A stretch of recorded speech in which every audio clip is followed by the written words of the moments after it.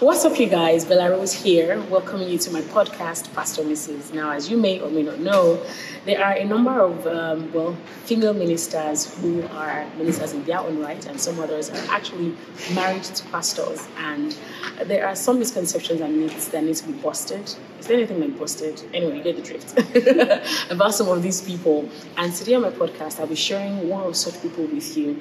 Now, my guest today is someone who is, in her own right, a female minister, but she's also married to one of the most sought-after pastors of our generation. Let me tell you something. He's anointed. He is in a lot of really, really awesome circles, and God is using him mightily in our generation and even at this time. Now, of course, as you know, for someone who is that anointed and that sought after, there must be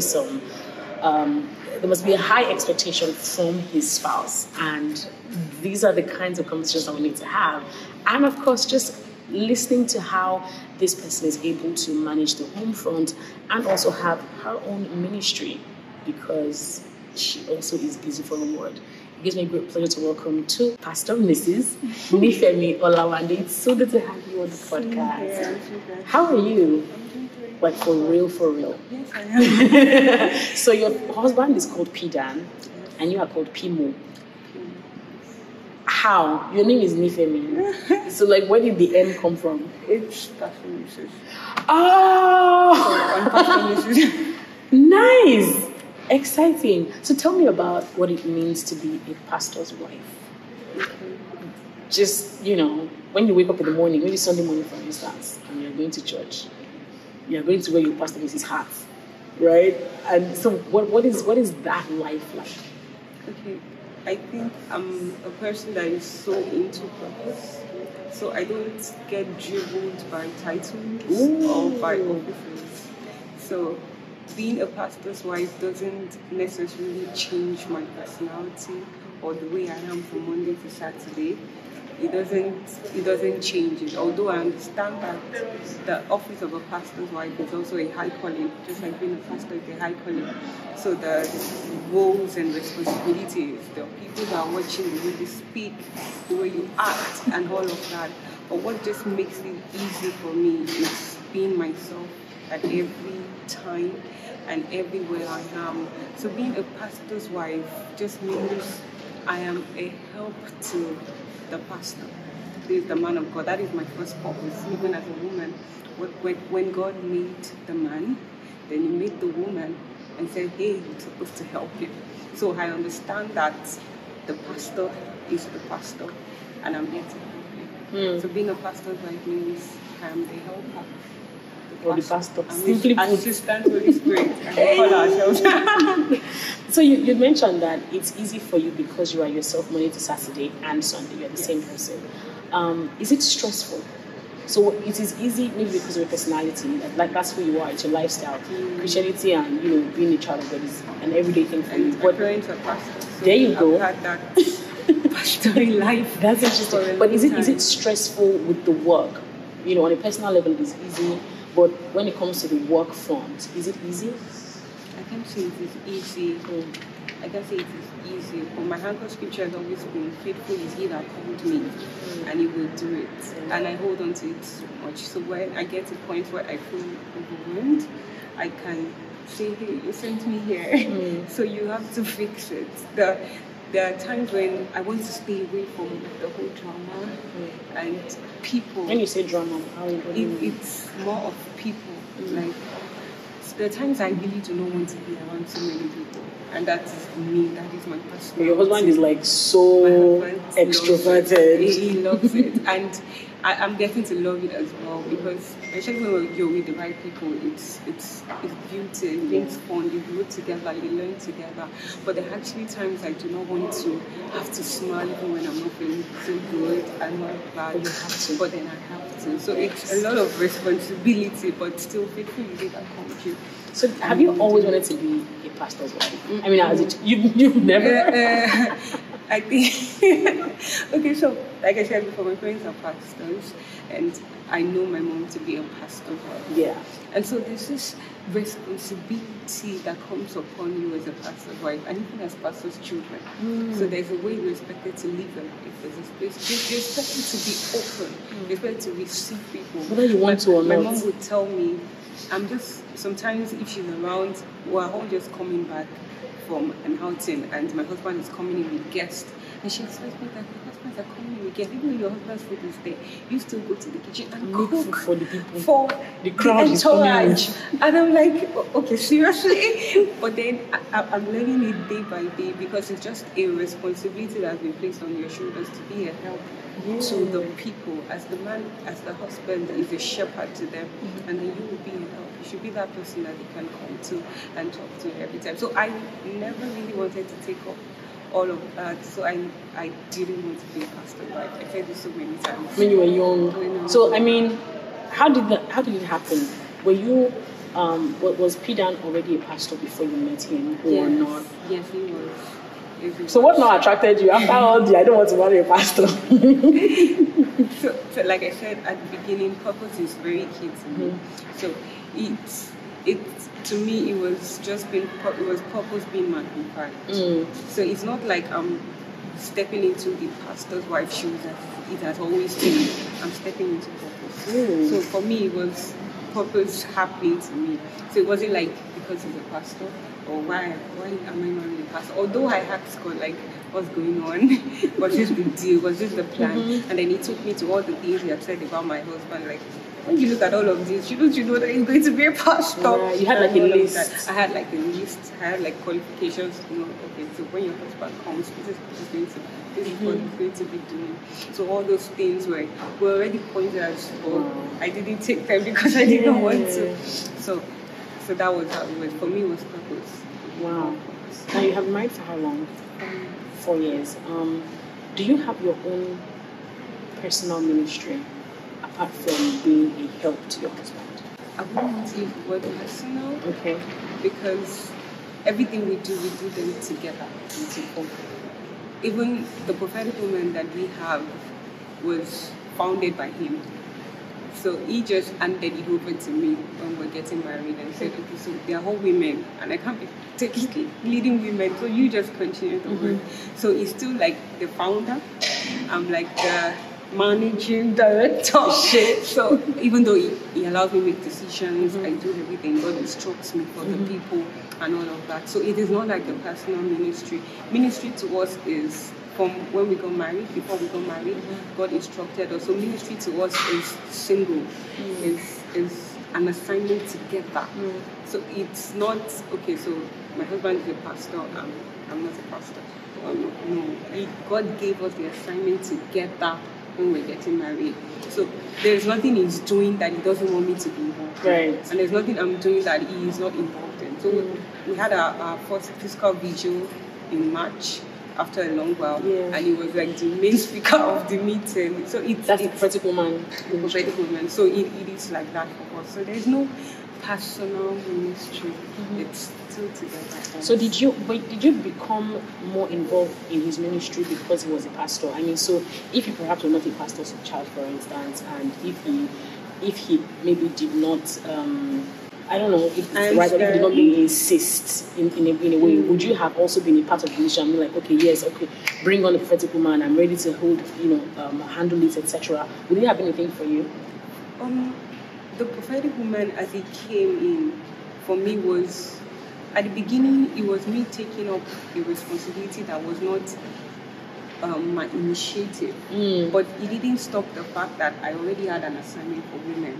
Before I got married, I had organized 2 meetings for women. So it was me still stepping into purpose. It was me still coming into what God had ordained for me. That is why purpose, it's not a purpose meeting, but it's then it is like super elaborate. It is super important. If you want to step into the pastor's wife's shoes because your husband is in ministry and you've not yet identified your own purpose, your own office, you're going to struggle. If I should try to flex into what other pastors' wives do just because I'm a pastor's wife, I will really be in struggle. But I am stepping into what God has prepared me for. and then it makes it more easy. When God gave the 5 offices in the scriptures, the apostles, the teachers, the evangelists, you need to identify your own. You might not be called to be a pastor. If a pastor is supposed to tend the sheep and take, you might not be called. Yours might be in the ministry, in government. So you step into church, even though you're the pastor's wife, but you know that your assignment is with the children. You do not press so much to sit as the first lady. You go to head of women. Yes, so many people are struggling with it, and you see somebody else with that office in church, and you try to silence the person because you feel I should be the one doing it. Don't try to wear garments that are not yours. You will struggle with it. It wouldn't even fit. It wouldn't fit. So the best thing is identifying what is my office in this kingdom. What is my help for my husband? What am I supposed to do? It makes it all easy.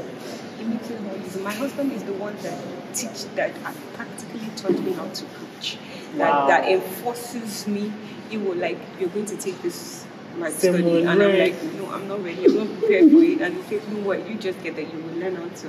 And then so gradually I started to learn. That encouragement is important. It is important. It's important that a pastor also helps his wife, trains his wife, and he's not just growing alone and leaving the wife behind, or else the wife will just feel like a shadow that is just there for a show off of the wife. Speaking of, so your husband is very extroverted, we can all agree. We know that he's the life of the party, he's super friendly, etc. You are a bit more on the reserved side. Do you ever feel the need to overcompensate sometimes when you guys go out, for instance, being, that? You sometimes feel the need to, okay.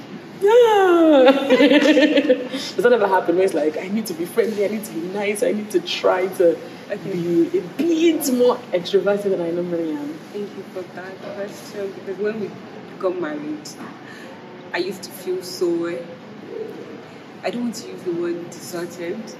So we would go out for an event and we're sitting for 5 minutes and my husband is home and he's meeting everybody. He knows everybody, and if he doesn't know you, will get to know you that day. And I'm here trying to press my phone and look for somebody to chat with. Can this guy just come back to his seat? But then he started to teach me about networking. He started to teach me about people. Then he would deliberately come and pick me up and say, "Come and request this. Come and request this. Come and request this." It makes it. My husband makes it easier, and so I do not necessarily have to jump out of my skin and try to be somebody else still. Even though I'm not that extroverted, I still learn to relate with people. Right. I am doing better than we started. I can say that. I'm better than we started. I learned to talk to people. I met you, for example. I'm sure it was my husband that introduced definitely. us. Yes. So I learned to talk to people. Sometimes they tell me, talk to her. So it's... And I'm not doing it out of duty. I'm doing it because it's a positive attitude. So you get to meet people. They will talk to you. They will tell you this is what I'm going through, and then you can encourage them. You can counsel them because it's part of your office. It's actually part of my office. God specifically told me that you have the tongue of the learned to speak a word in season to him that is weary. So if I am staying away from them, they will not talk to me. True. So I have to learn it, not out of duty, but still in purpose. Wow, that's deep. That really is deep. Now, your husband is, again, and I will be making a lot of references to him. He is more out there. He's more prominent in ministry. Now, you already have your own ministry. You are making impact. I know that you're making impact.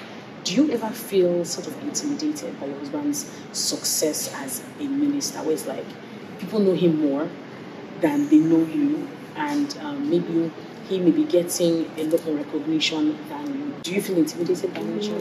It has never happened, and it will never happen, because my husband, you will not listen to my husband's message so many times without him mentioning my name. So it is we're together. He would always, he loves to talk about his wife. So he goes there on those high places and then he's talking about his wife. And there was this very interesting one. He was ministering in one of the big churches in Lagos. I think it was Wafbeck.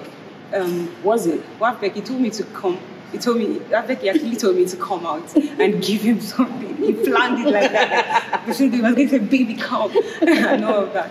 But it was household of David. Okay. And then I sent a text. I was watching. Yes, I saw that on Instagram. I was watching and I sent a text, and he decided to announce it. Right there. My wife just sent me a text. So you're doing good, baby, or something like that. Yes, I did. And he loves it when I give him feedbacks. He loves it when I watch his meetings and I tell him, okay, so you sent us. So this is what you said. He wants me to tell him, you're doing wrong. You shouldn't have said this. He loves that. So when he goes anywhere, I am excited. I am praying for him, and he will come back and make the coming back feel like you were the one that made it also good. So if we go to an event together, to a program together, not an event, a program, he would acknowledge his wife. He says he even preaches better whenever his wife is around. I am not intimidated. In fact, I am praying for him to continue to succeed. To me, I would rather have few followers on Instagram, but then when I keep because there are fewer people to deal with. Yes, I have messages and I can't even respond to them. And when I see the numbers on Instagram, I'm like, God. Wow. You're the first person I'm meeting who's not excited about more Instagram followers. No, I am not excited about it. Because to me, it's more work. True. Because I feel like more people want to hear from you what God is saying. So he actually puts me on my toes and God, I need to feed your ship. I need to feed your ship. I need to deliver. I need to help them. Some people are saying they want this. They need advice. They want counsel. I need to be able to say the right things at the right time. Yeah. So I'm not so excited, but still I know that there is work. Yeah. And God is just saying, I see that you're responsible. I see that you can handle it. How do you deal with female followers, right? Or just female sheep, ewes, just around your husband? I know where you're going. Yeah, how do you, because I've heard some pastors' wives say stuff like, that is why they are in ministry, because they don't want to leave their husbands alone to deal with female members of the church, etc. It's so they, as far as they are concerned, that's how they are helping me. I'm here, any woman that has issues, don't go to my husband, come to me. So that's, in their opinion, a way of dealing with. Is it? I mean, you talked about purpose. I think purpose is more important. But anyway, so how do you deal with that? That's a good way to deal with it. But for me, let me talk about when we newly got married, because my husband is a people person. Right. He will call you, and then you're talking, but then when we newly got married, I was still trying to be the good, calm wife, it's fine, you can talk to them. But later I started to tell him, you need to actually reduce the way you talk to these people for so long. Not because of me, but because of you actually. And you cannot totally trust the people. So once in a while we get to talk about it. And sometimes I relax. One, I trust God in my husband that is not going to fall. Is not going to fall. I pray for him, which is more important, that he's not going to fall. I pray that my husband loves me. Regular declaration, my husband loves me continually. So I pray it and I trust that it's not going to fall. But then I do not feel any jealousy involved or pressure because they are around him. Or insecurity. Or insecure, that's the word. I do not feel insecure. They are around him because they see that he loves people. They see that they can help him. If I realize that anybody is acting or getting too close, I can counsel him. And even if I will be this girl, you come and tell me this getting too close to me, or can you take over and continue? Yeah, because I think sometimes men can tell. Yes, they do. So you just say, this lady, I don't want to be the one to counsel her. You counsel her, and all of that. So there's a lot of balance. It's what is helping us.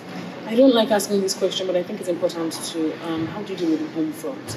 Because people often feel female ministers or pastors' wives, that for them is how they support their husbands. When he has traveled and he's doing the Lord's work, you are at home with the children. But I think there's a lot more to female ministers. But then you've talked about some of the stuff that you're doing to the glory of God. So how do you deal with the home front?